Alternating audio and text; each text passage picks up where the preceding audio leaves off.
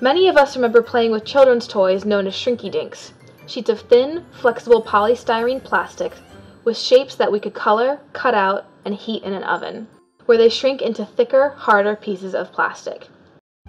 Now, researchers have repurposed shrink films for an unexpected use, making strong, durable grippers that could someday be used in soft robots or to help package materials.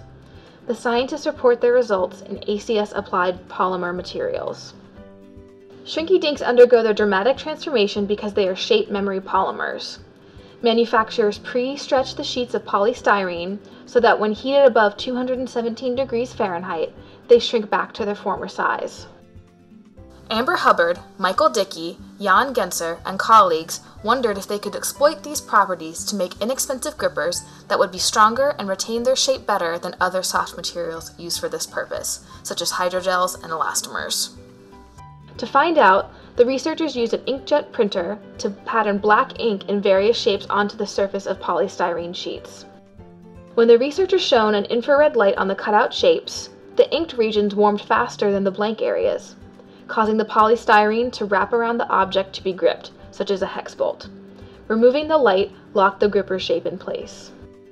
The team showed that optimized grippers could support many times their own weight for long periods of time before mechanical failure.